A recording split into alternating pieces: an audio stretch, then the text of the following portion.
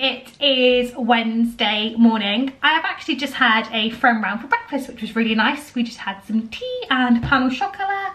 And if you can't tell, I've got round to dyeing my hair. I went a bit darker at the roots and I just didn't put any dye on the ends, and I'm quite pleased with the result. Yeah, so cooking today. I've got some stock in the slow cooker there, which I started last night. I'll show you that properly later. And then I'm going to do a chunky vegetable soup. I was going to do homemade bread with it, but we've got a lot of bread in the cupboard and I just don't want to make any more.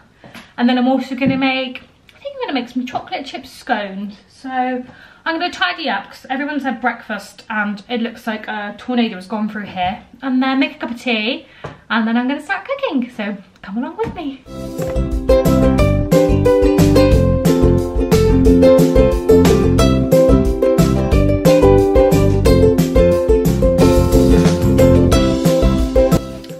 Just quickly, how cute is this? Oh, we go for a lot of eggs in this house, and this is by Villeroy and Bosch. I picked it up at Vista Village, but how cute is this for my eggs? I do also have more eggs in here, and I've got more eggs in there. I think that's full, I think. Yeah, we go through a lot of eggs. These will be gone 2 more days, I reckon. Anyway, I'll carry on tidying.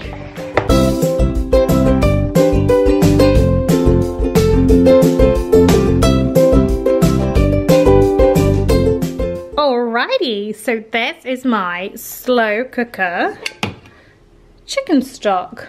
So I made this yesterday and I left it on all night, and as you'll see, oh my goodness, look at that. This is so easy to make. Every time you cook a chicken, or my husband made chicken thighs and I stole the bones from it, you really need to make this stock. It's so easy. So yeah, I'm gonna, I don't know why I said that. So I'm gonna strain it off now and I'll use that for today's soup. I totally forgot to say, but I will leave the recipe on my website below. And I really do urge you all to make this because it is so easy. And there's nothing wrong with buying stock, but come on, let me just show you this one more time. Look at it. And I didn't do anything to make this. I literally just put it in and turned it on. Yeah, so I'm going to strain that now. And I'm going to leave all the fat because fat is good in my eyes. And voila. Here you have the most beautiful chicken stock. I think, I'm not sure, but I think the main reason why it's so brown is because I leave the onion skins on. Now, like I said, you can strain this and then boil this to reduce the fat, but I'm not gonna bother. I like it just as is, full of goodness. Right, I've got everything I need prepped, ready to make our soup. I've got some potatoes, some carrots, leeks, some spring greens and some pearl barley. So I'm going to start off by frying the leeks in loads and loads of butter. So it's got toast crumbs in it, I do apologise. About that much butter's going in, and quite a low heat, and a little bit of oil on top because this will stop the leeks from burning. And then I'm going to pop my chopped leeks straight in. And you can hear them sizzling already. So I'm just going to break them up a little bit with my spoon and get them covered in all that lovely butter, and go in with a bit of salt and loads of lovely black pepper. Normally I'd put a bit of garlic in too, but there's loads of garlic in my stock, so I won't put any more in, just in case. You can always add, but you can't take away. So I'm just going to fry down my leeks now until they're really soft. Just breaking them all up and stirring occasionally. Just turn the heat down a bit. So the leeks have been cooking away really nicely now for the last 5 minutes or so, and they're nice and soft. So I'm just going to go in with, this is really easy, the potatoes, the carrots, and to be honest, I know you should put the greens in later, like pretty much near the end, but I'm just going to put ours in now so they are super soft and my child doesn't turn her nose up at them. And I'm going to mix that in with all that lovely butter. Just make sure that everything is nicely covered. So the heat's now gone down quite a bit in this pan because of well, it's firstly because it's freezing cold in this house, and all those vegetables were freezing. It was actually hurting my fingers. Chop them up, they were so cold. So yeah, they are all mixed in really nicely. Everything's covered in butter. So now I'm just going to go in with the stock, which I've left in a bowl, which is going to be quite difficult to pour in here. Let's go grab it. Right, I don't know if I've got enough, but I'm just going to go on in.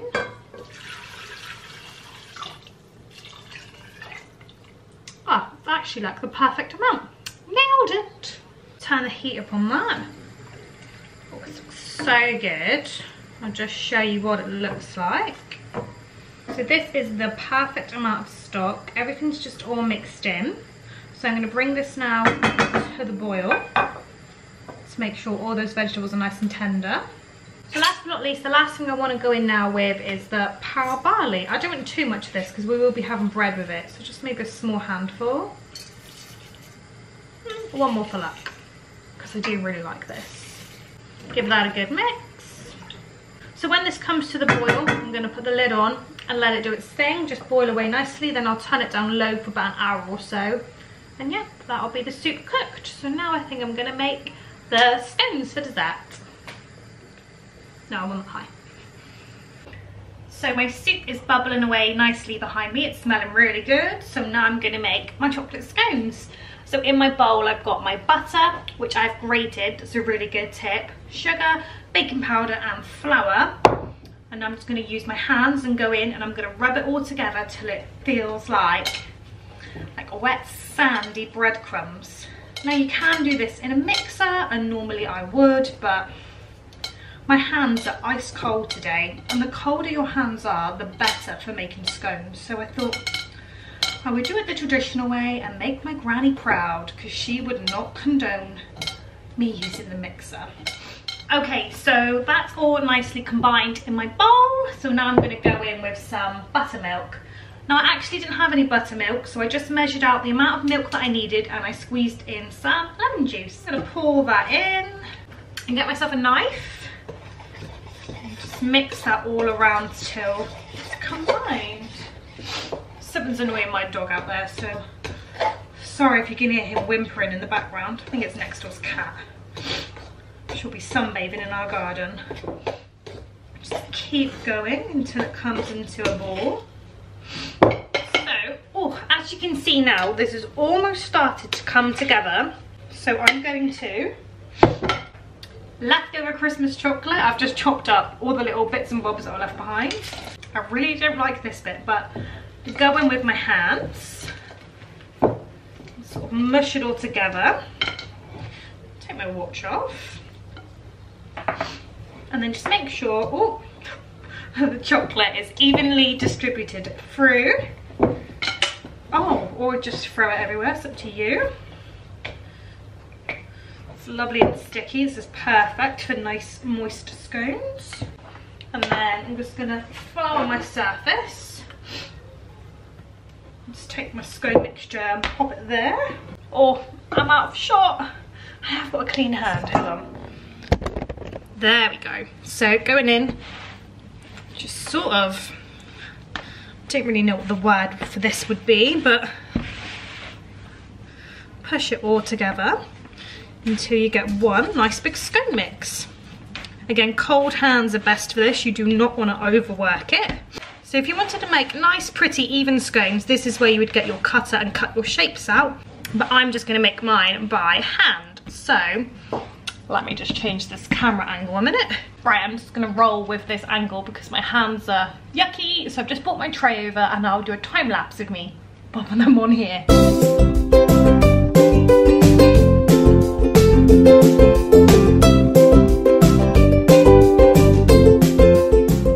So they've just gone in the oven now for 15-16 minutes. I'll check on them after a quarter of an hour. I brush them with some milk as well, and when they come out I will glaze them, I think, with maybe like icing sugar and milk, something like that. Not really thought about it yet, but I will link my recipe down below if you want to copy them. It's my traditional scones recipe, so I've just added in the leftover Christmas chocolate.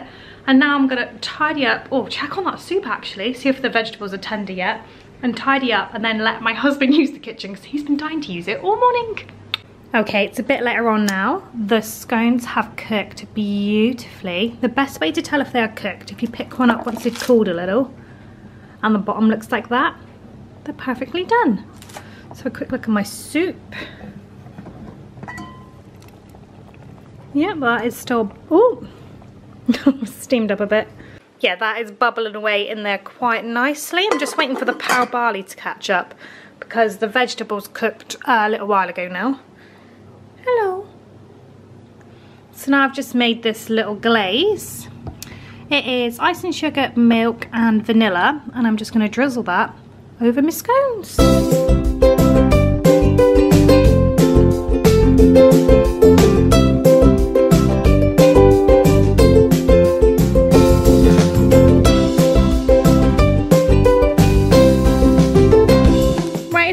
Later on now, and there are actually only 4 scones left in there now because I've had some, my husband's took a few to work, and what do you think? Good. They're good, and Sophia says they're good. They're so good with a bit of butter on. I'm going to my nan's house tomorrow, so I think I'll take the last few with me. Also, I've stolen a bit of Sophia's because I'm hungry. Sophia, what would you give my scone out of 10?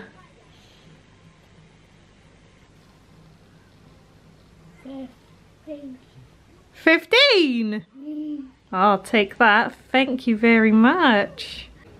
Okay, next on the agenda we have some stewed fruit. We've got plum and apple with some cinnamon and ginger, and in here we have pancake mix.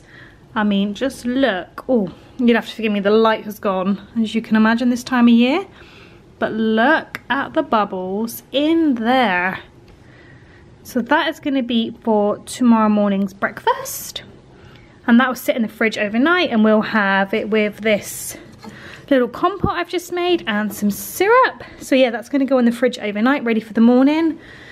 And then I'm going to tidy up that mess over there and re-warm up our soup for dinner. Just another look at those bubbles, baby.